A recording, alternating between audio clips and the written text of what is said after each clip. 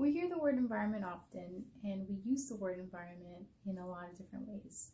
But put simply, the environment consists of all of the living and non-living things around us. Environmental science is the study of how the natural world works, how the environment affects us, and I would argue, more importantly, how we affect it. We depend on the environment for virtually all of our needs, and understanding our relationship with the world around us should be a priority for everyone, not just environmental scientists.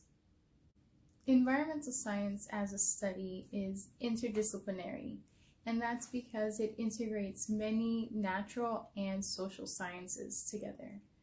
Environmental science should not be confused with environmentalism, which is not a scientific study. Rather, environmentalism is more of a social movement that is dedicated to protecting the natural world. Studying environmental science will help you better understand the issues most important to the health of our world and its future.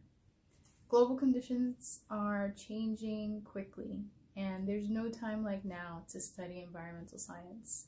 I hope that this is just the beginning of your lifelong journey to learn about the environment and to protect it.